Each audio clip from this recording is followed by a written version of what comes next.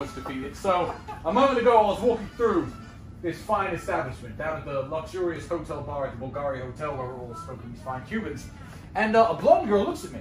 I look at her, eye contact, I'm thinking, what do? So I make a move.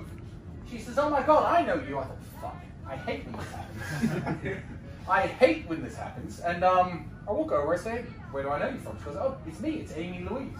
Now, honest to God, I've never heard of a fucking name Amy Louise in my entire life. Then she divulges, are you still horrible? So it could have been me, but I was thinking, I think I know what's going on here. I said, you know what, I think you've got me mixed up with someone else. You know? I mean, in the meantime, you've shaved your head, my hair's now the length that it was when she met you. She said, let me look at your Instagram and I'll tell you. So I open my Instagram, I show her the picture. First thing she does is click on a picture of me and Andrew together going, who's this? So that's my brother.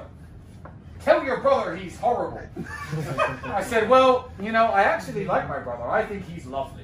And I began to walk off. She was a bit swayy, you know?